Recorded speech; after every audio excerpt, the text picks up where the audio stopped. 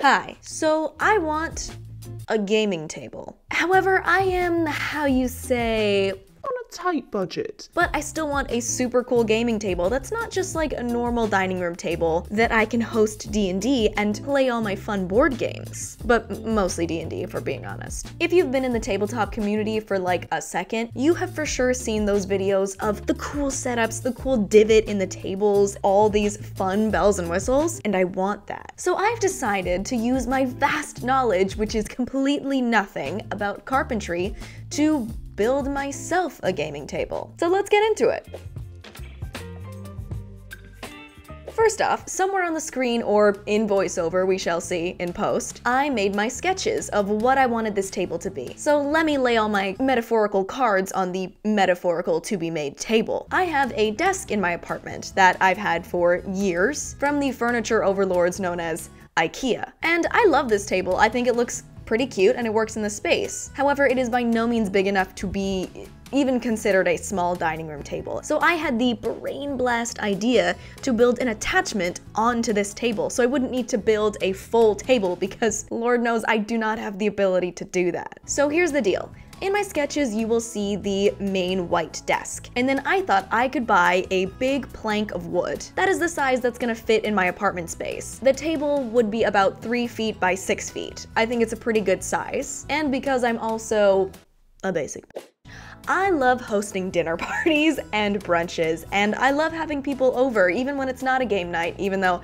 it always turns into a game night. If you're coming over to my place, we're going to play one game or another. So I had this idea to make it a 2-in-1 table. So one side, it's just a regular dining room table that's flat and normal looking that I can just put a tablecloth on top for hosting dinners and things.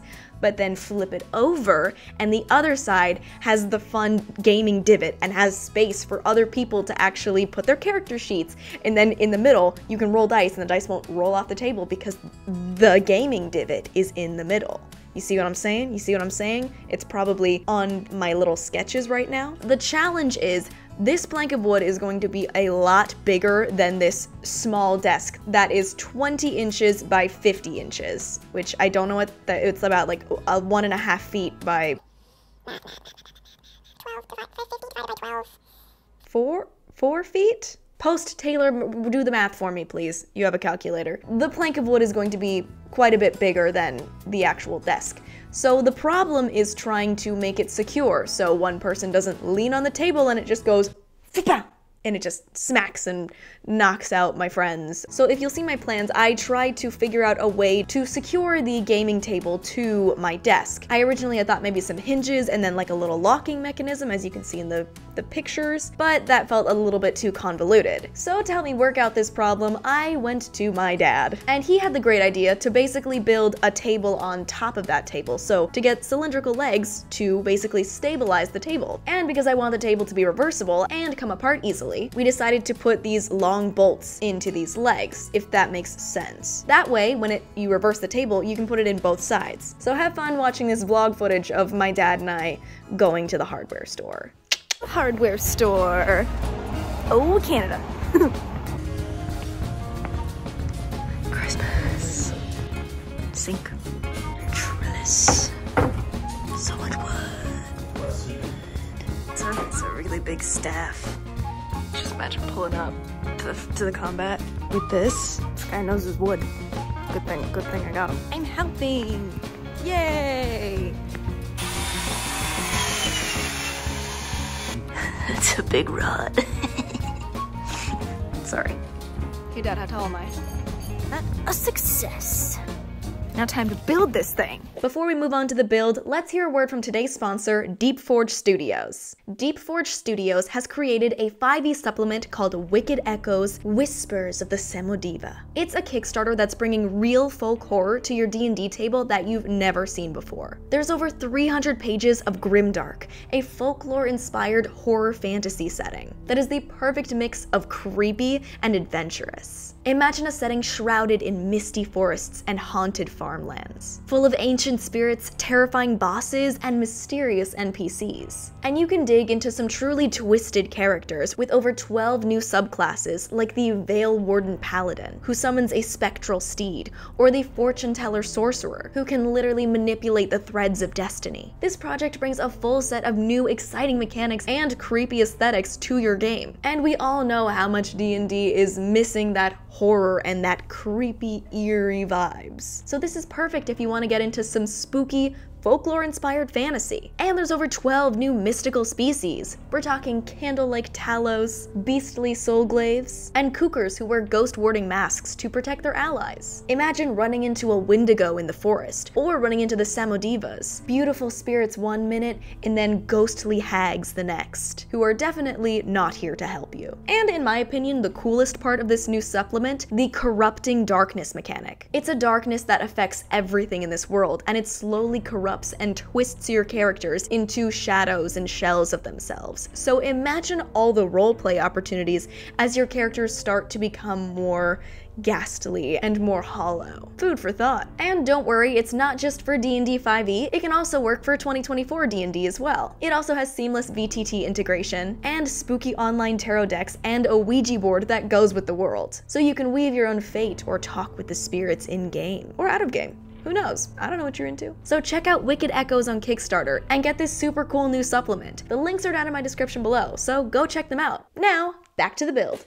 Okay, so we're gonna build the gaming table. This is good one-side plywood. This is the good side for the gaming table, which is gonna have these pieces of wood on top. It's gonna be in like a rectangle, which is gonna fit to my desk that it's gonna go on top, but then it's also, when it's on the gaming table side, gonna have like a little lip so that we can roll dice and not be worried that it's gonna fall off the table, so that it can be multifunctional. These dowels are gonna go in here, and then, so they're gonna keep it steady so that you can have it either way and the table can be flipped on either side.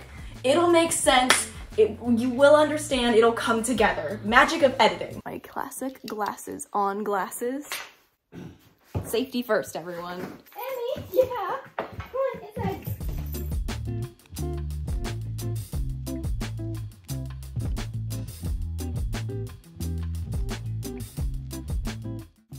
Half of 21 is 10 and a half. 13. Oh. So what is half of 3/4? I have no idea.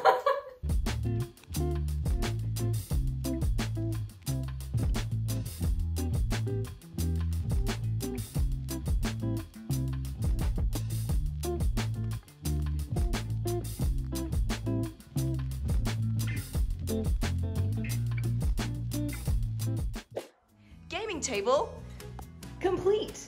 Okay, look at this. It's got the legs for extra support, so if someone's over here. And then this is the play area. This is the play area with the nat 20. That's a nat 4. The side so that people can put their drinks and their characters. And then this, I'm gonna paint it, so I'm gonna make a grid, I think, on the inside so that I don't even have to like get out the maps. I mean, I will get out the maps, but if I just need a grid, I have a grid probably, and then I'm gonna have cool D&D stuff. And then the DM side against this fun little wall actually has more space, so I can sit here, see my minions. Yeah! 19! 19, honestly, that was pretty good. Yes! See, the table can be used for brunch too. So that's my table. I'm actually really proud of it. I am by no means a carpenter, but it really held up. In the brunch clips, it was perfect, and I had a lot of weight on that table, and I wasn't worried about it falling or tipping over. So it works really, really well, and I think it's actually a perfect size for the space. But eventually, and maybe in another video if you like this, I want to paint the gaming side of the table. I want to paint a D&D mural. I have all these concepts in my mind of what I want it to look like. Basically, the outside is gonna have cool designs, dragons, characters from the lore. Or, oh my gosh, I just thought of this. What if I had the diagram on the outside of all the planes? That would be so cool. I don't know, my mind is working a mile a minute. We shall see. If you like it, I will for sure do it. I mean, either way I'm gonna do it, but if you like it, I'll film it. Well, anyways, thank you so much for coming along and watching this build all the way to the end. If you liked it and you have any comments, put a little hammer in your comment so I know you watched it to the end. Thank you so much for watching. Be sure to give me a like and subscribe and turn on that post notification bell so you know when I post a video, but I normally post a video every Saturday and then shorts every day. And I would like to thank Deep Forge Studios once again for sponsoring today's video. Thank you so much. Check out the links in my description below, and if you would like to support me in the channel, think about signing up for my Patreon for as little as $1 a month.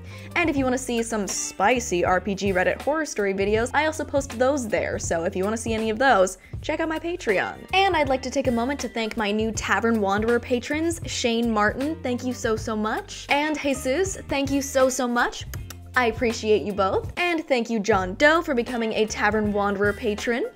Thank you Dakota Ladson for becoming a Tavern Adventurer patron. I appreciate you.